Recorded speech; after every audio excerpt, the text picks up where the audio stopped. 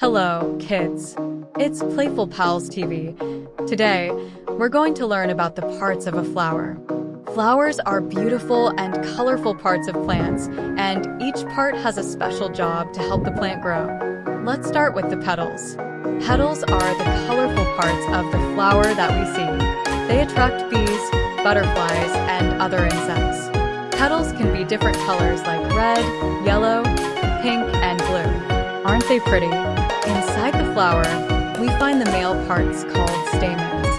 Stamens are tiny sticks that make a special powder called pollen. Each stamen has a filament, which is like a thin stalk that holds up the part that makes pollen, and an anther, where the pollen is produced.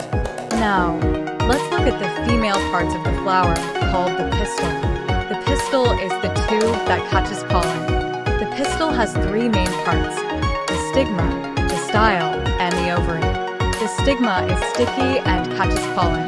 The style is the tube that connects the stigma to the ovary. The ovary is at the bottom of the pistil.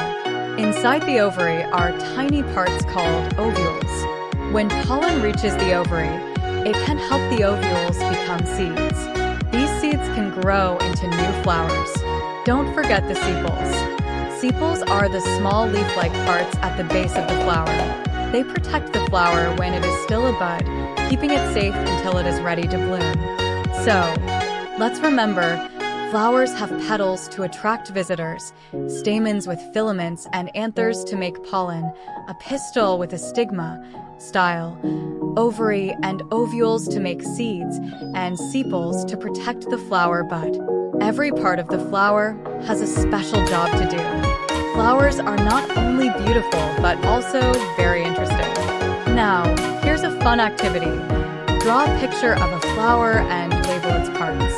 You can also find a flower in a garden and try to identify its petals, stamens, filaments, anthers, pistil, stigma, style, ovary, ovules, and sepals. Great job, everyone! Now you know all about the parts of a flower.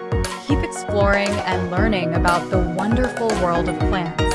And don't forget to subscribe.